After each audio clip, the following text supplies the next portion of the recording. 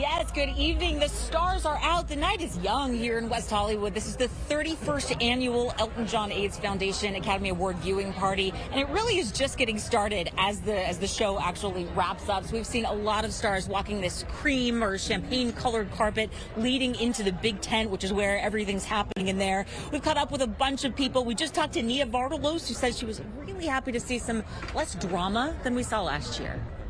I think we should just be proud about art again, because we had a national disaster last year from two lovely humans were involved in something that was not to be seen on television, and that happens, and it happens in every family, so nobody should be ashamed of it. And I thought Chris Rock handled it really well, and now we are back to making art and celebrating it.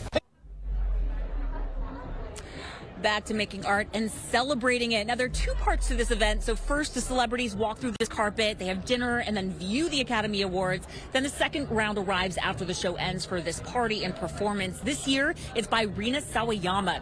Now, this event has been held since 1992, and all the funds that are raised support the foundation's life-saving efforts across the globe.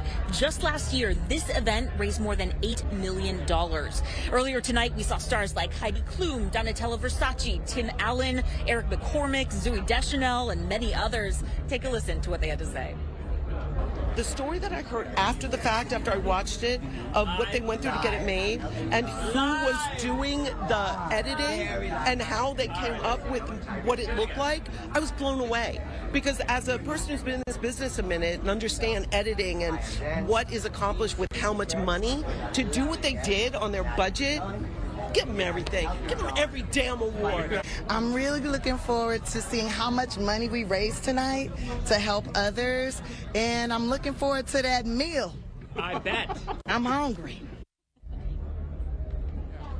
We hope she got that food. By the way, Tiffany Haddish, you just heard from, she chose that outfit specifically because it had a hood. She chose it for this weird LA weather, this unusual weather we've been having, so it would protect her hair. Very smart. People dressing according to the weather out here.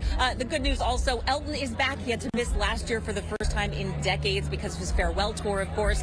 He is back in the house. He hasn't walked the carpet yet. We are hoping to see him at some point here in this area, but the main tent really getting going. We can hear the music playing. This night really just getting started. Send it back to you, Susan. Chelsea, you look fabulous, and a good time and a good cause. Thank you so much.